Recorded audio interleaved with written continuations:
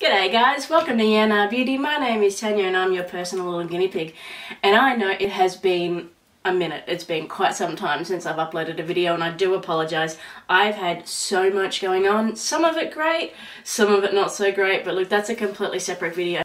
Quite some time ago, what feels like a million releases ago, Colourpop brought out one of those BYOP palettes but made it into like a rainbow palette, and I saw that and I didn't have anything like that at the time and I thought, you know what, I want to make my own. So that's what I did. I got on their site when they had one of those BYOP sales and I made my own sort of kind of rainbow palette, sort of the colours that I wanted. And what I thought I would do with you guys today is sort of like a shop my stash. Like if you were interested in buying some of Colourpop's eyeshadows but you'd never really like tested them out or anything like that, I thought that I would show you the shades that I have, which are these guys here.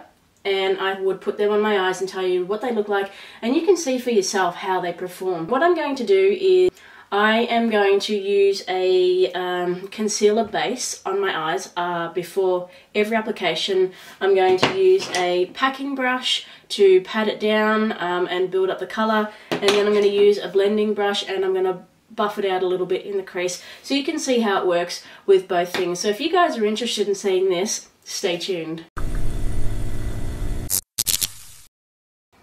Welcome back guys.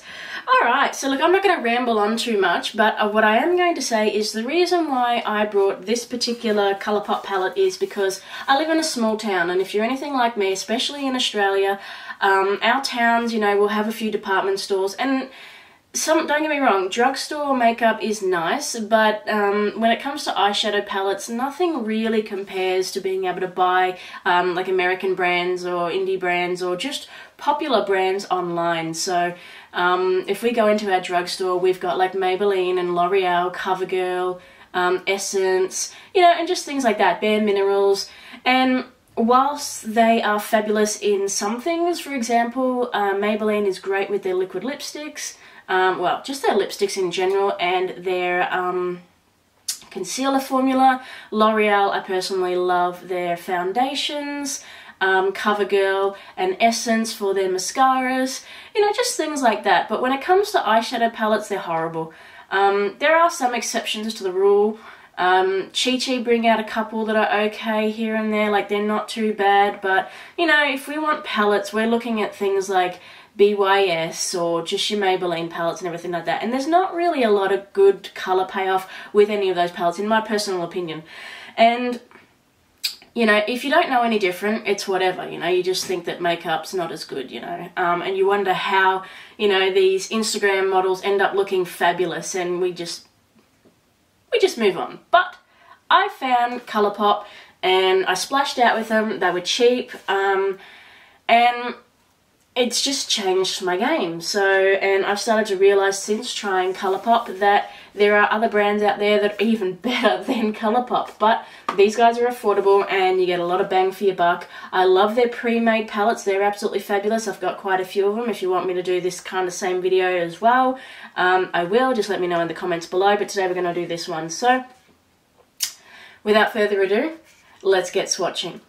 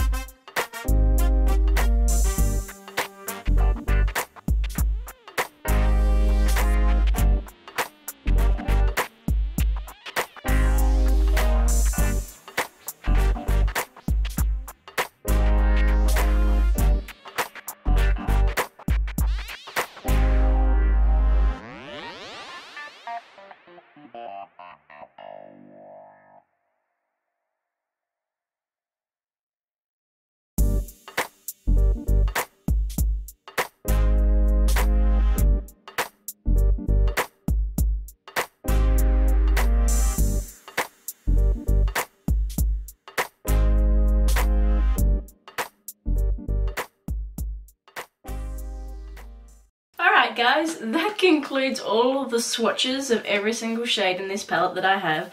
Now I know that a lot of the colours look very similar, like I've got a row of sort of like pinky neutrals and, you know, a couple of oranges, a row of purples, row of blues, row of greens, row of yellows. So what I'm going to do is that I'm going to put the side-by-side comparisons of all the similar shades coming up next, so you guys can have a look. Those shadows, as far as I'm concerned, every single one of them was buildable.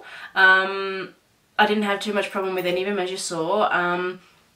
And the only thing is that the bright pink and the purples and the deeper blues, they do a little bit of staining.